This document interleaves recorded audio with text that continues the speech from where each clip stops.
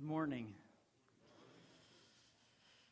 This morning, as it's been told to you already, this morning I'll be going through Colossians chapter 3, 1 through 11.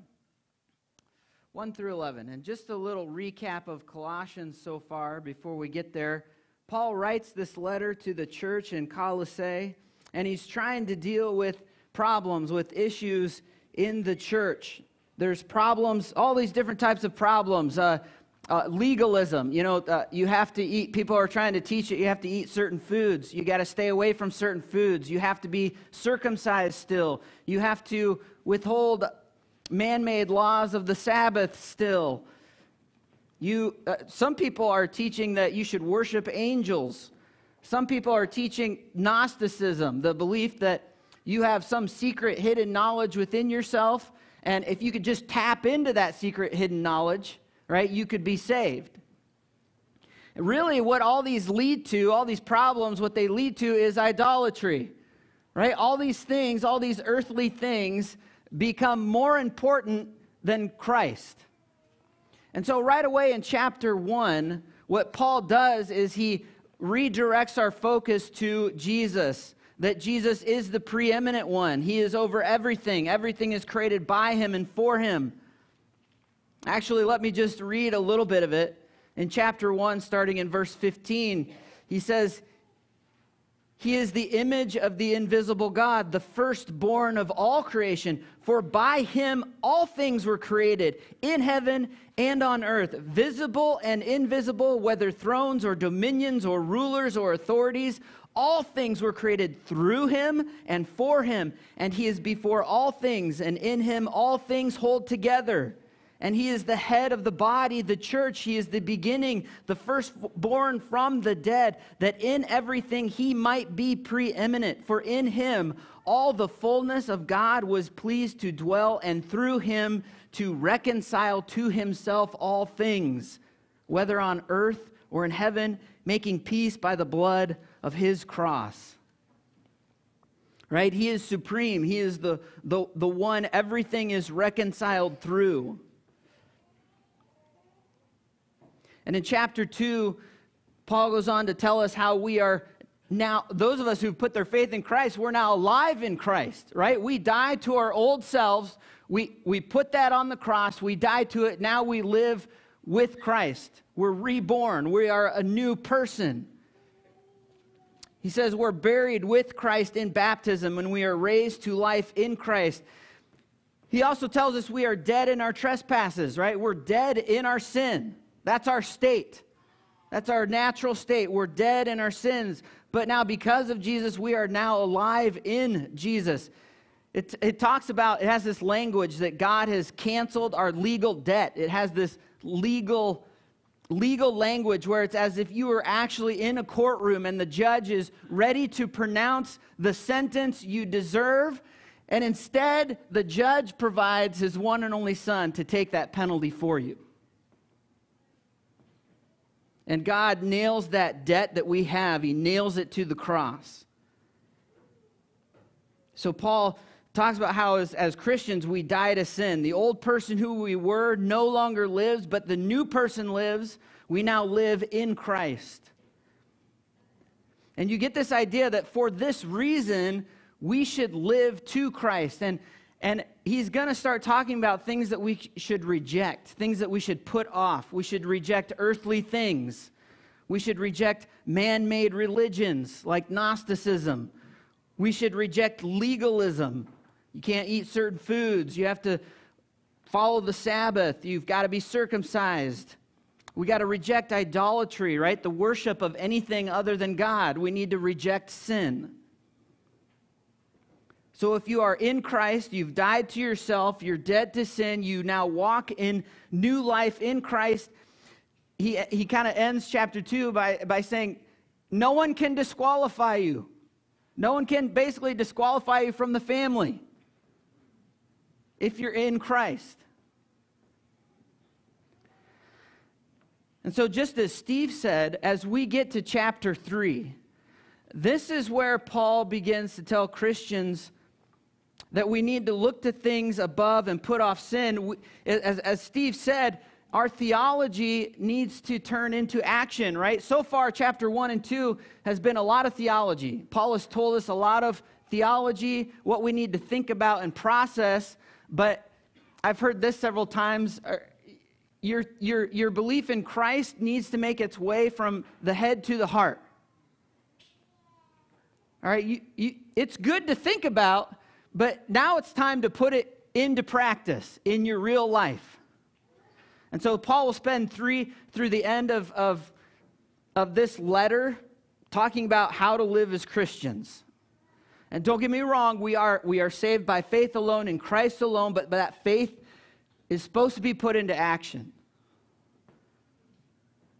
So, Colossians chapter 3, starting at verse 1.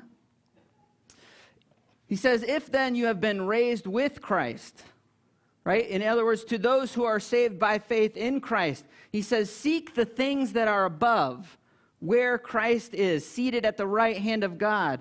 Set your mind on things that are above, not on things that are on earth. So if you are in Christ, you're supposed to seek the things that are above. Why? He tells us because that's where Christ is. He's above. He's in heaven. He's seated at the right hand. Luke 22:69, Jesus says, but from now on, the Son of Man shall be seated at the right hand of the power of God. Peter says, 1 Peter 3:22, referring to Jesus, who has gone into heaven and is at the right hand of God, with angels, authorities, and powers have been subject to him. Hebrews chapter 1, verse 3, it says, he is the radiance of the glory of God and the exact imprint of his nature, and he upholds the universe by the word of his power. After making purification for sins, he sat down at the right hand of the majesty on high. Here's the thing. Jesus is not in the grave. He's not in the grave. He's risen.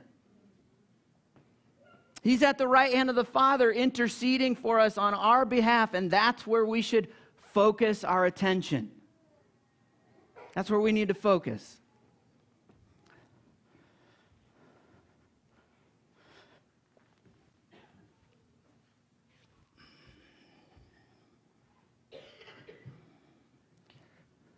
Now, I know I'm going to get this all tangled up. Some of you are like, oh, yep, see, there it goes. But how many of you, I want to give you an illustration Francis Chan does. How many of you have seen his rope analogy? Anybody? Yeah. Oh, man, look at that. I did a number on this already.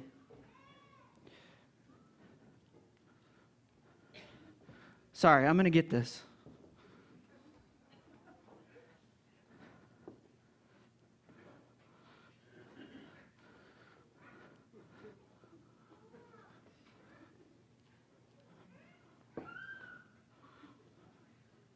All right, let's just say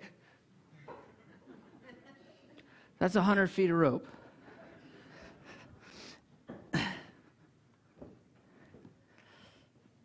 Imagine that this rope, it doesn't end there, right? It doesn't end where I tossed it. It doesn't end at the wall. Imagine this rope goes on forever. Okay, it goes on eternally. Never ends. And imagine that this rope represents your existence, right? This is the timeline of your existence. And the red part of this rope, just this little red part, is the time that you have here on earth. That's it. That's all you got. And then once you die, you will spend eternity somewhere else. And the Bible teaches us that what you decide here in this little amount of time determines the rest of all of this. This is what I call an eternal perspective, right? And the problem is that we get so consumed by this. We are wrapped up in earthly things. You name it. You've got And I'm guilty of this as much as anybody else. We're consumed by sports and careers and hobbies and sinful lusts of the heart. And it all turns into idolatry. Right? It's just focused on this. And when you look at this eternal perspective, you go, that is stupid. Like, are you kidding me? I'm gonna be worried about a Nebraska football game when there's all of this.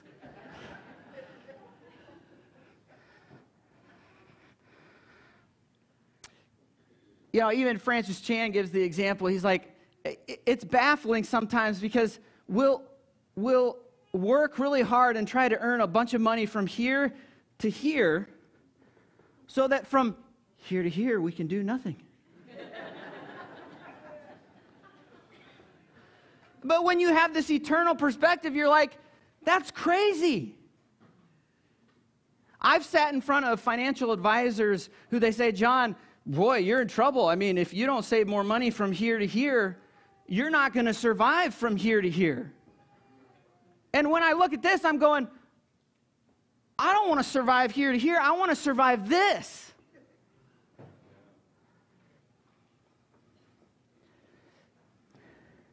Like, why do we focus so much on this? And Paul says we need to seek the things that are above, where Christ is. We need to seek God's will, right? We need to have this eternal perspective because you want to know how to put off the old self? You focus on where Christ is. You focus on God's will. You want to know how to put sin off? Get it out of your life? You don't focus on this. You focus on the above. We're in heaven where Christ is and His will. You want to know how to deal with temptation? You focus on heaven. You focus on Christ and what He wants in your life. This can be a major distraction. I am not saying that we shouldn't be concerned about anything in this world. We do have earthly responsibilities. We do. That's a biblical thing. We have earthly responsibilities. We're called to go and make disciples. We're called to have children, raise them in the way of the Lord. We're called to be stewards of God's creation. Just trying to say that our focus needs to be on God. Our time and energy needs to be given to pleasing God, right? Rather than earthly things. If all you have is this earthly perspective, then the things of this world become our God. They will rule over you. It becomes idolatry. You will worship earthly things, sinful things, if this is what you're focused on. Jesus talks about this, I think, several times. He talks about, he even chastises Peter at one point. Jesus, in Matthew 16, Jesus is telling the disciples, I'm going to die soon. And Peter is like, no, we're going to change that. I'm not going to let it happen. And in Matthew 16:23, it says, but he turned and said to Peter, get behind me, Satan. You are a hindrance to me, for you are not setting your mind on the things of God, but on the things of man.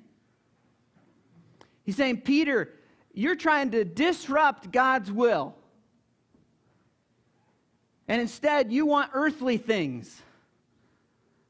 That's what Satan wants for your life. He doesn't want you to focus on the eternal. He doesn't want you to focus on God and God's will. He wants you to focus on this. And so part of focusing on the things above are focusing on God's will. In Matthew 6:19 through 21, Jesus says, do not lay up for yourselves treasures on earth, where moth and rust destroy, and where thieves break in and steal, but lay up for yourselves treasures in heaven, where neither moth nor rust destroys, and where thieves do not break in and steal. For where your treasure is, there your heart will be also. Right? If this is what you're focused on, that's where your heart is. And it ends. You can't take anything with you. And so when you have this eternal perspective, you're like, man, what am I focusing on? Matthew 6:33, Jesus says, seek first the kingdom of God and his righteousness, and all these things will be added to you. So in Colossians 3, verse 2, Paul says, set your mind on things that are above, not on things that are on earth. In fact, C.S. Lewis has a quote. He says, aim at heaven and you will get earth thrown in. Aim at earth and you will get neither. Right? If this is all you're going to focus on, that's all you get is earth. If you're going to focus on the things of earth, that's it. That's all you're going to have. But if you focus on heaven, you know what? You may just bring some of heaven to earth.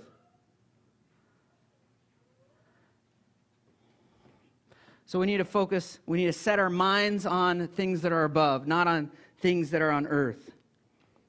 Paul goes on in verse 3. He says, for you have died and your life is hidden with Christ in God. When Christ, who is your life, appears, then you also will appear with him in glory. Again, for you have died. It's this repetitive concept throughout this letter. Your old self has died. Your new self, we live in Christ. We're trying to become like Christ. And he uses this term, he said, and your life is hidden. And this term hidden in the Greek, it's to be kept laid up with God in heaven. And actually, I believe what he's getting to is, since we have died to sin. Our old self has died. We are now hidden from it. We are now hidden from our old selves. We are now hidden from sin in Christ with God. So that sin, our old selves, can no longer find us. Years ago, my dad was a pastor. He pastored 1 year at Locust Grove Mennonite Church in Sturgis, Michigan. And I think I was around maybe 5, 6 years old at that time. And we spent a lot of time at the church as kids, a lot of time. And I believe there was an Amish family that cleaned our church. And they would bring their kids with them when they cleaned. And so sometimes we would end up at the church at the same time. This Amish family kids and my sister and my brother, we'd all be there at the same time. And we decided one time to play hide and seek in the church with these Amish kids. And they had a really cute little boy. Had the Amish bowl cut, the Amish clothes, no shoes, wouldn't wear any shoes. And he played with us, and he didn't want to hide with anybody. He just wanted to hide by himself. We're like, great, fine. We got the game going. The person that was it eventually found everybody, right? Except for this little 3-year-old Amish boy. Couldn't find him. In fact, the rest of us had to join in the hunt. We were going classroom to classroom, room to room, turning on the lights. We thought had checked everywhere, could not find the kid. We're calling his name, couldn't find him. Eventually, we're all calling out, and eventually he comes out of one of the rooms that we checked several times. Honestly, it blew, as little kids, it blew our mind. We were like, he had to be so quiet wherever he was. I still don't even remember where he actually hid in the room, but we couldn't find him. I thought, you must have disappeared or something.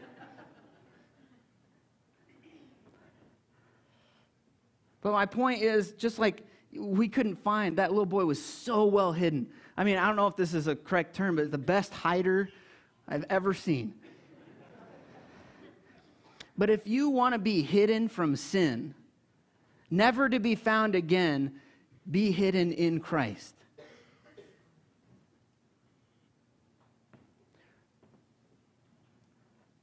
The other thing in this verse that I think Paul is trying to communicate, Paul uses a lot of this language, hidden, secret knowledge, secret wisdom, hidden secret knowledge. He uses this a lot. And at this time, like I've talked about many times, people were trying to teach in this church that this Gnostic idea that you have a piece of the divine within you, hidden within you.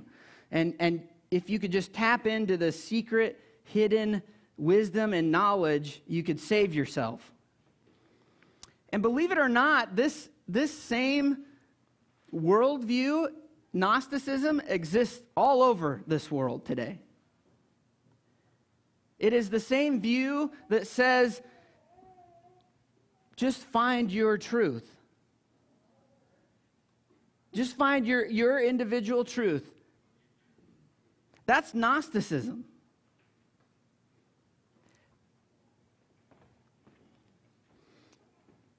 And I think Paul is arguing against this belief here. He'll say in Colossians chapter 1, 26 through 27, he'll say, the mystery hidden for ages and generations, but now revealed to his saints. To them God chose to make known how great among the Gentiles are the riches of the glory of this mystery, which is Christ, the hope of glory. He'll say in Colossians 2, 1 through 3, I want you to know how great a struggle I have for you, and for those at Laodicea, and for all who have not seen me face to face, that their hearts may be encouraged, be knit together in love, to reach all the riches of full assurance of understanding and the knowledge of God's mystery, which is Christ, in whom are hidden all the treasures of wisdom and knowledge. And he says, I say this in order that no one may delude you with plausible arguments. And I think what Paul is doing here is he's arguing against this Gnostic belief system. I think Paul is saying, hey, you want a secret hidden knowledge? It's Jesus Christ.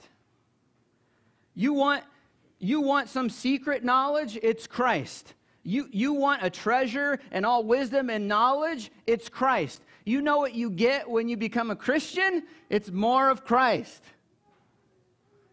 He's the preeminent one.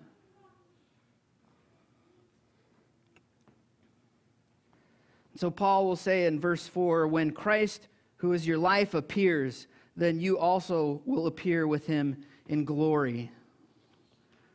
And this is simply, Christ is not only our creator, he is our sustainer, he's our very life, he saves us, he is the bridge back to God, back to relationship with God, and when he returns, we will be with him in glory. And so Paul is going to move on then to what does it look like to focus on these things that are above? What's this look like? And Paul is going to tell us what it looks like. Starting at verse 5. Paul says, put to death, therefore, what is earthly in you. Sexual immorality, impurity, passion, evil desire, and covetousness, which is idolatry. On account of these, the wrath of God is coming. In these you too once walked when you were living in them, but now you must put them all away. Anger, wrath, malice, slander, and obscene talk from your mouth. Do not lie to one another, seeing that you have put off the old self with its practices. Paul here actually lists 11 sins that we need to put off. And he divides them, the first list, 5 sins: sexual immorality, impurity, passion, evil, desire, and covetousness. He divides them from the other 6. Now, I'm not going to go through each and every sin this morning. I'm trying to give more an overview of verses 1 through 11. But one commentary describes this first list of sins: sexual immorality, impurity, passion, evil desires, covetousness, describes them as carnal indulgences, that which pertains to the body or its appetites, animal, fleshly, the sensual sins. The second list, sins of anger, wrath, malice, slander, obscene talk, lying.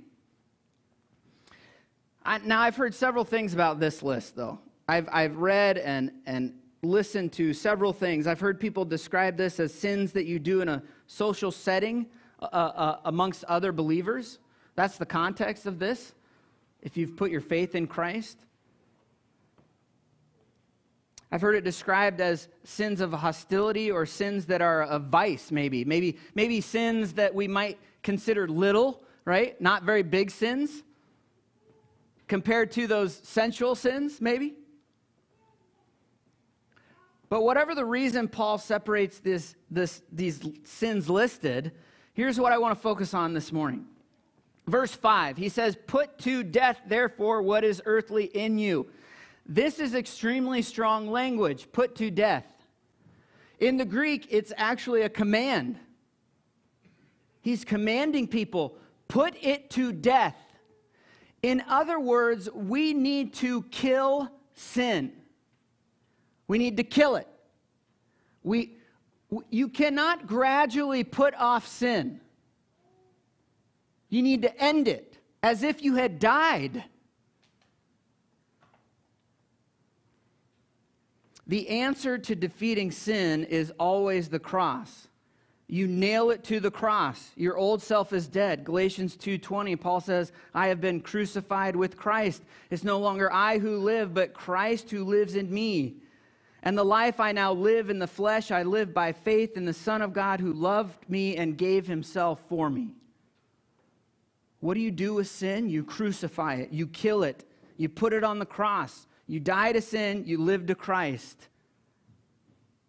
Let me use one of these sins as an example quickly. Sexual immorality. The first one listed. Sexual immorality.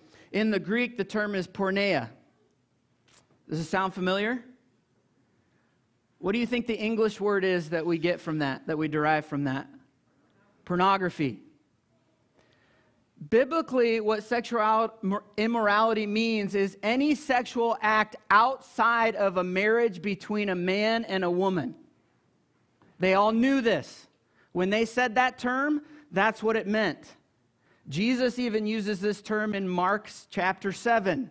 When he's talking about the evil things that come out of our heart, he uses the same term, sexual immorality. Any sexual act outside of a marriage between a man and a woman. Dr. Frank Turk, a Christian apologist on this topic of sexual immorality, says this: biblically, all sex outside of a marriage between a man and a woman is considered sin. And he asked this question. He says this: why is it worse if someone rapes you than if they just physically assault you? So in other words, which is worse? If someone were to punch you in the face, or if somebody were to rape you, which is worse? Oh, come on. The penalty, we know this. The penalty, what is worse is rape. Why? Dr. Turk says this: because sex is not just physical. It is emotional, it's moral, it's biological, it's spiritual. There is something beyond sex than just the physical act, and we all know it. He gives this good example, this good illustration. Sex is like fire. Sex is like fire. If you put it in your fireplace where it belongs, it will warm you. It's good. It's moral. If you get it anywhere else in your house, it will burn your house down.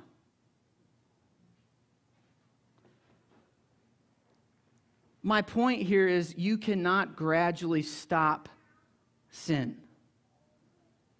And I believe that's what Paul's point is. You cannot gradually stop sexual immorality. What are you going to say? Okay, God, this affair that I'm having,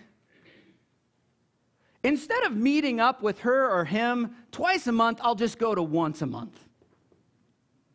Does that not sound ridiculous?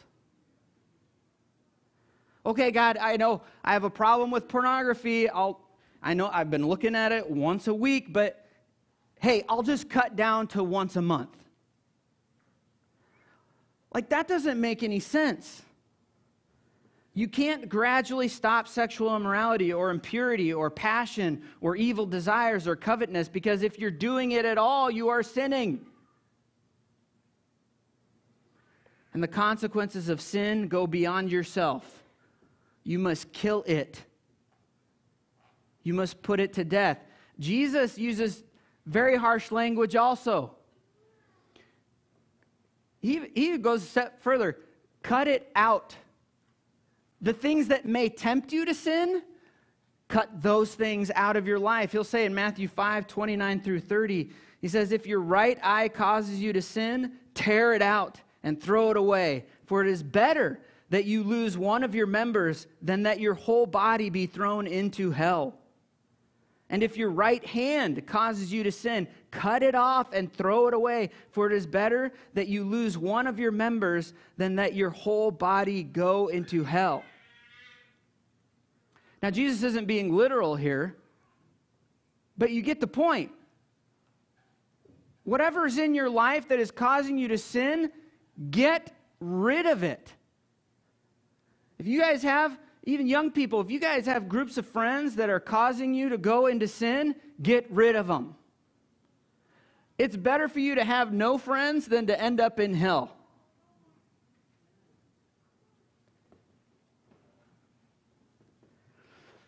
Those of you, anybody in here take really good care of your lawn? You know, you get it sprayed.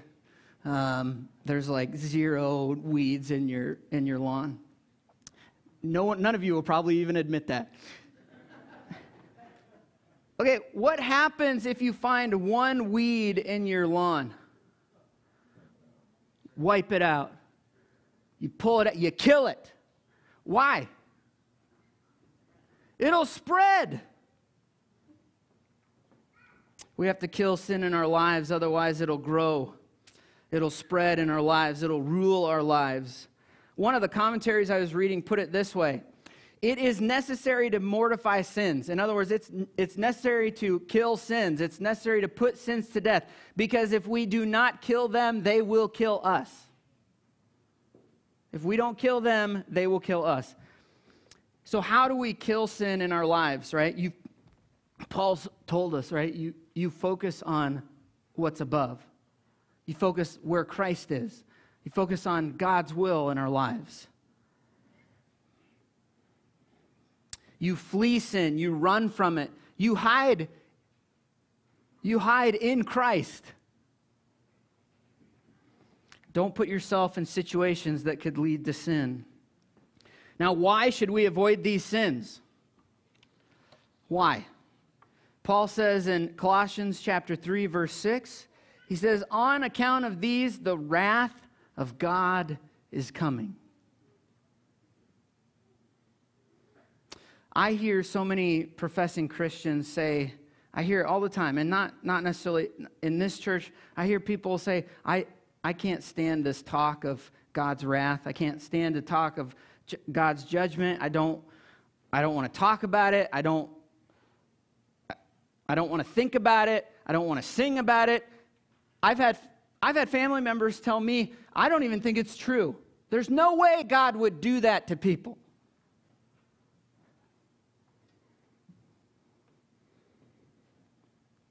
And it's like, well, I'm sorry, I don't know what to tell you. It's not me. It's plastered all over in this book we call God's Word. Jesus talks more about hell and the consequences of how we live our lives more than anyone else. Have you read what he says in Matthew 11, 20 through 24?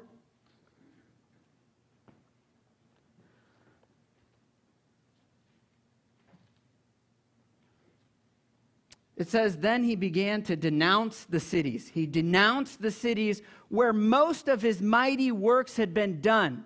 These are cities where he did the most mighty works. And he says he denounces the cities because they did not repent. And he says, woe to you, Chorazin. Woe to you, Bethsaida. For if the mighty works in you had been done in Tyre and Sidon, they would have repented long ago in sackcloth and ashes. But I tell you, it will be more bearable on the day of judgment for Tyre and Sidon than for you. entire city. He repeats himself for other cities. And you, Capernaum, will you be exalted to heaven? And he's basically saying, no, you will be brought down to Hades. For if the mighty works done in you had been done in Sodom and Gomorrah, it would have remained until this day. But I tell you that it will be more tolerable on the day of judgment for the land of Sodom than for you. And this is a warning. We need to repent. We need to get sin out of our lives. We need to kill it. Because whether you like it or not, God's judgment is coming. And here's the thing. I won't just leave you there. Thanks be to God. He's given us a way out of the wrath. He's given us his one and only Son, that if we would believe in him, we can be saved from that. That's good news.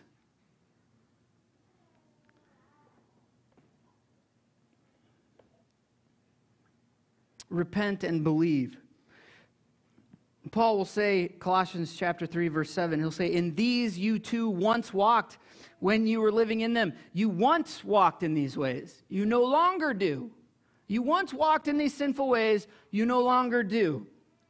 This is so important to understand that the Bible tells us that just because Jesus saves, just because we have this free gift of salvation, doesn't mean we can go on sinning. We once walked in these ways, we no longer do. And I think it's extremely clear that we need to get sin out of our lives. And this actually goes against the progressive movements,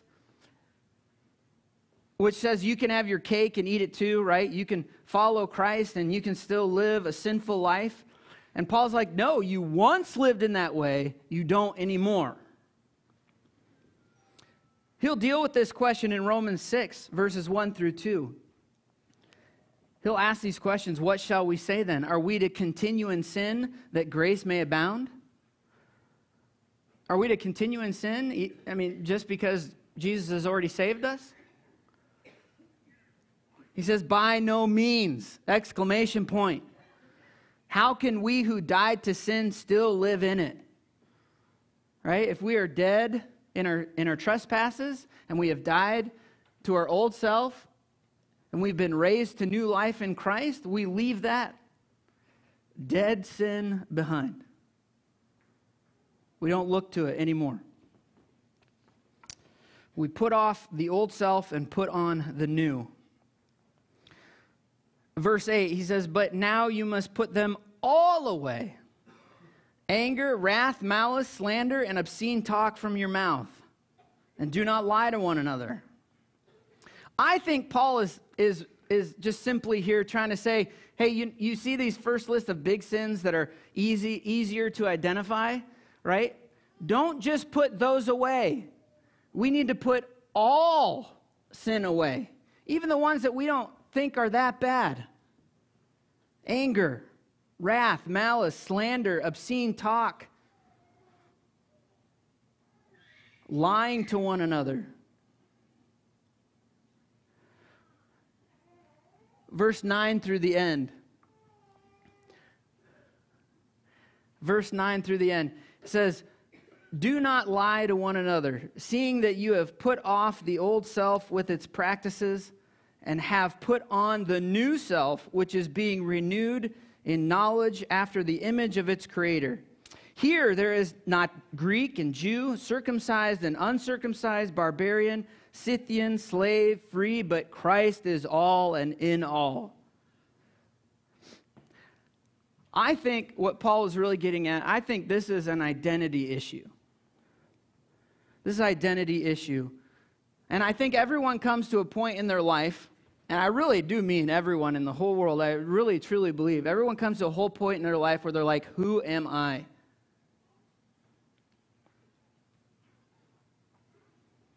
Who are you? What is your identity? Paul will say in 2 Corinthians 5:17, therefore, if anyone is in Christ, he is a new creation. The old has passed away. Behold, the new has come. Do you belong to the world? Is your mind set on earthly things? Do you act accordingly to the world? Or do you belong to Christ? Is your identity rooted in Christ? Are you hidden in Christ? Do you follow the will of God? Can you imagine for a second with me all of the issues that Paul had to deal with in the early church and why he writes all these letters? All the issues, Jews in the what you would probably call a Messianic Jew, those Jews who accepted Christ, wouldn't accept Gentiles initially because they didn't adhere to Jewish ceremonial or civil law. Some people in the church were trying to teach you still need to be circumcised. You can only eat certain foods, that you need to observe the Sabbath according to their traditions, that you should worship angels, that you need to uncover the secret hidden knowledge within yourself, and all the different cultural battles he must face. Different religions and false teachings trying to creep into the church. Sounds a lot like what we still deal with. So there would have been all these different issues. And Paul is saying, when you come to Christ, you no longer identify as the old sinful person. You no longer identify in your sinful behavior. You no longer identify as a certain ethnicity because now you belong to Christ. You no longer fight for your culture because it's God's culture. You no longer allow false teachings and religions to creep in because it's Christ's church.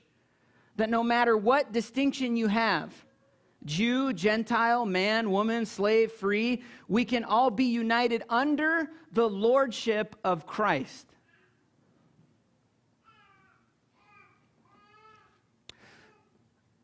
I have an aunt who always would ask her children, when they were at home, when her kids lived at home, before they would leave the house, she would always ask them, "Whose child are you?"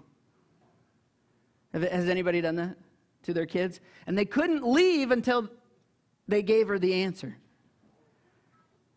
And so just even while they're trying to get out the door, she's like, "Whose child are you?"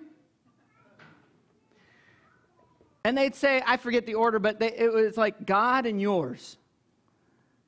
That's what they had to say. But I think the point of that was, hey, remember who you are. Remember your true identity, that when you go into the world and the world tempts you, when you are tempted by sin, remember you belong to Christ. Remember to look towards the things that are above. So I'll end with this. When we go out into the world, we need to remember who we belong to. We need to look to things above where Christ is. We need to look to God's will. We need to put off sin. We need to kill it. We need to remove it from our lives and let Christ rule over us and the church. Why? Because to a Christian, Christ is all and in all. Let's pray. Heavenly Father, I just thank you always for the opportunity to learn about who you are.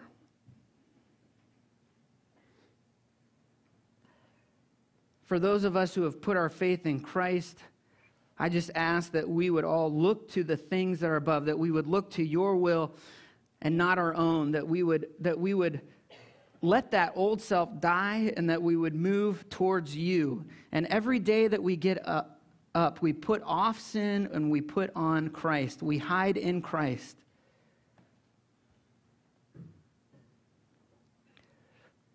And that we all would understand what Paul is trying to tell us at the end of this section, that these little things that we think divide us, different cultures and stuff, we get rid of those. We get rid of what we thought that we could identify as, and we put on Christ as our identifier. Identifier not only to each other, but to the world. And I just ask these things in your name. Amen.